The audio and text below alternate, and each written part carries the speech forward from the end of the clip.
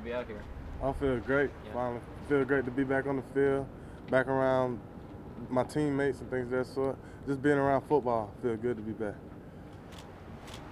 So when you were gonna join the Raiders, actually before when you met with the coaching staff, you had said that you really hit it off and you put a plan in place. What were the first steps of that plan, and have you started it already? As far as what? You just said that you guys had put a plan in place to, I'm not sure what extent, but...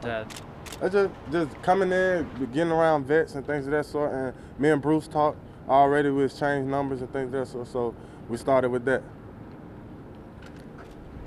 Any reason behind number 99? No.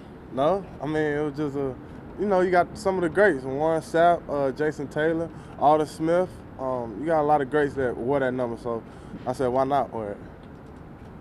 What are your sort of impressions of two defensive tackles you guys drafted? Hurst and Hall. What are my impressions? Yeah, impressions of them to meet them. Oh, great guys. They're good on the film. They got great film.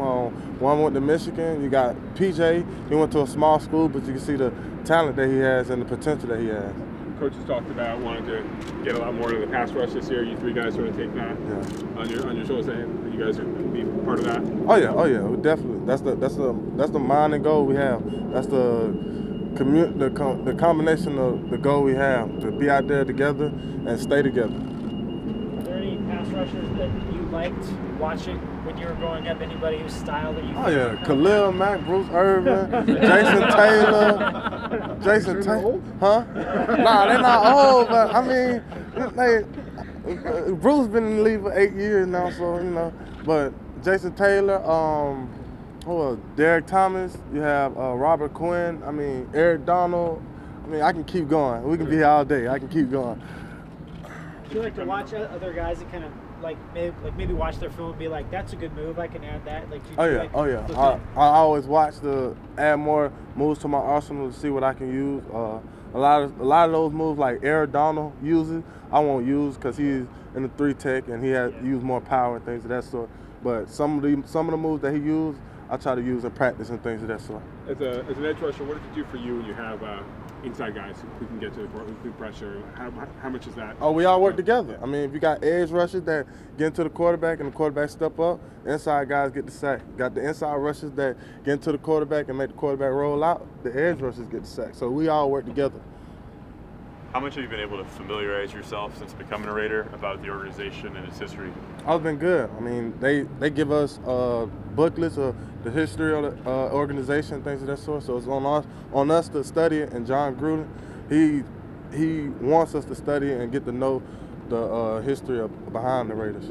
Kind of hard shifting gears to think of John Gruden as a coach instead of the guy on Monday Night Football? Oh no. No. What do you know about John Gruden as a coach then? It's been over 10 years. He won Super Bowl with Tampa.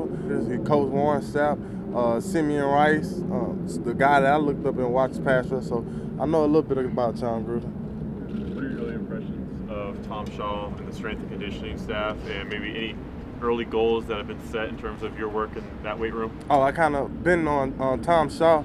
We had a lot of LSU guys go out to his facility and train with him, so they brought back knowledge on what Tom Shaw has taught them. So I kind of knew him, but didn't get a chance to meet him. So it's just been like I've been knowing him, and the goal is just to get stronger, make sure my shoulders and things of that sort right, and just get stronger. How is the shoulder? Where is it at now? Oh, it's good now. It's just strengthening. Having watched Bruce Irvin and now having met him, what do you hope to sort of pick up from him or learn from him when you guys get How to to be a pro. Is there anything specific to that, or are you just hoping he's going to show you? All around game, how to be a pro, how to just a lot of pass rush skills. As far as, because there's still some things that I don't know as far as pass rush and things of this sort that he know. He's an 8-year vet, so he knows a lot that I don't know. I'm just a rookie. Do you know the path he took to get to where he is? Yeah, I know a couple of stories. We're from the same area, so I know a little bit about him. You feel like you got something to prove or a chip on your shoulder coming in here? No, just stay on the straight path. Talent was not the reason why none of this happened. Off the field issues, and we set a plan, and I trust them, and they trust me. So we're just gonna keep on moving with the plan. Gruden talked about your 2016 film 2 seasons ago.